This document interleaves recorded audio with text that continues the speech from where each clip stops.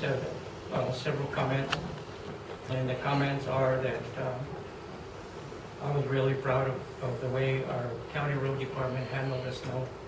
I know we're praying for moisture, but I think we got more than what we wished for. With the snow at 20-some inches, you're talking about 2 inches of water that if you equivalent to rain or whatever. And now comes the mud that we're going to have to deal with. These are dirt roads. You have to be aware. These are dirt roads. People move into the area. When they moved in, they might have been pretty and bleeding.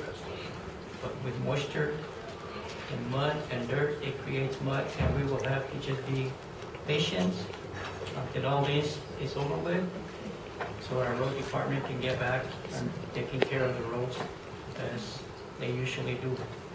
I seen them yesterday running around, throwing some more snow off the roads, which that takes some of the moisture that would be on that road. Like I said, that's the comment that I have about our road department. I think they did an outstanding job.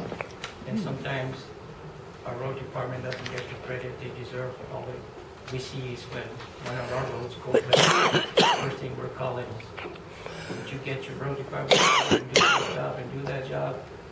I'm telling them they're getting it done as fast as they can with what they have, the equipment that they have. We have to also be reminded there are 900 miles of road within the county. The running excuse. For a few handful of people to do the job that they do, I think they need to be patted on the back once in a while instead of criticizing them all the time.